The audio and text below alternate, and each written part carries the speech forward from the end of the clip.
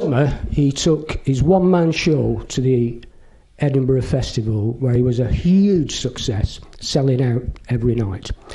And it's my great pleasure to introduce a man to you who's going to demonstrate that medicine is the best form of laughter. Please welcome Dr. Kevin Jones.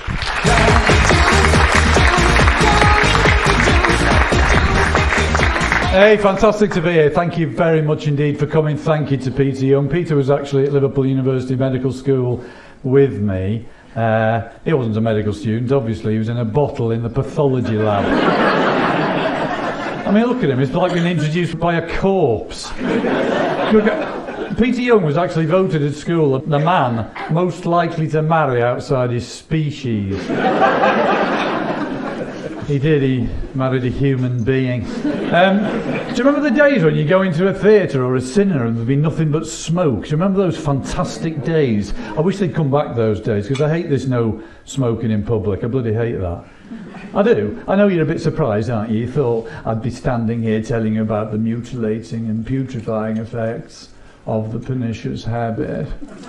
But I actually encourage cigarette smoking because I need the business. And no, I do. When I finish my chest clinic at Bolton, I go down the schools and I give out fags. Yeah, come on, Sonny, smoke this, you'll look hard. You know, yeah, those kids are my pension. I've given up smoking myself. I'm very, very fit now. I go to the gym. I was in the gym this morning. Some blooming tattooed, bald-headed kid came up and said, "I can press 200 kilograms. What can you do?" I said, "Well, I don't want to boast or anything, but I can read."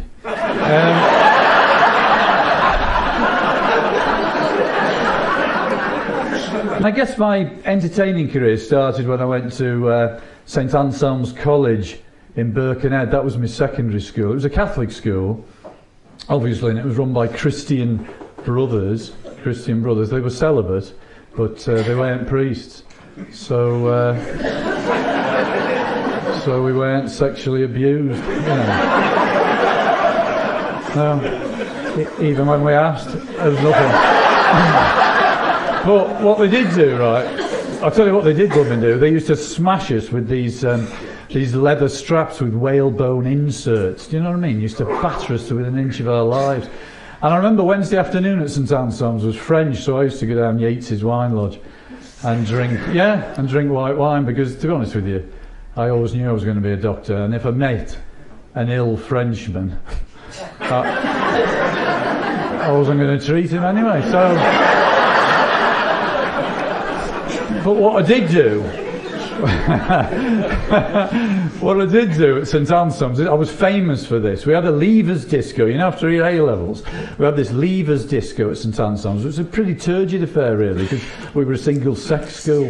Anyway, me and my mate, Mickey Russell, right, we went off to the Horseshoe Pass near Llangollen. Have you ever been to the Horseshoe Pass near Llangollen? Well, there's sheep there that eat out your hand. Right, so we went up there with a Land Rover and we got 3 sheep and we put them in the Land Rover and we took them to the disco. Yeah, not to dance with, or worse. Right, what we did with the 3 sheep, and this was genius, at the end of the disco we let the 3 sheep loose in the school. Only we put signs around each of their necks, right? Sheep 1, sheep 2, and sheep 4. Yeah? Bloody genius. The brothers were up all night looking for sheep 3.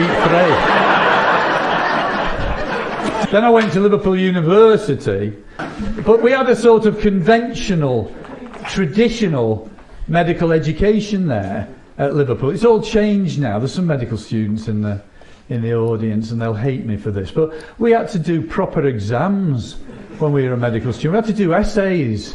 Do you remember essays? Do you remember them? I had to do an essay on the median nerve, right? It was 8 pages I had to do. The median nerve, it starts from the brachial plexus in the neck, and then it travels down your arm, sending off branches to every muscle, till it comes down to the very, very tip of your fingers. 8 pages I did an essay on the root of the median nerve. Right? Do you know what they get now? They'd have multiple choice, wouldn't they? Yes, they would. Yeah. The median nerve is A in the arm. B B in the leg, C neither, D both, E Saturday. You know, it's just ridiculous, and all they get now. You know, we had to do science when I was a medical student. The medical students now, they're all holistic, aren't they? They're all touchy-feely, they're all learning about how to take a history and how to communicate, you know. They know everything there is to know now about bereavement, except how to stop it. And then do you remember philosophy students? Do you remember philosophy students, for God's sake? Hey, at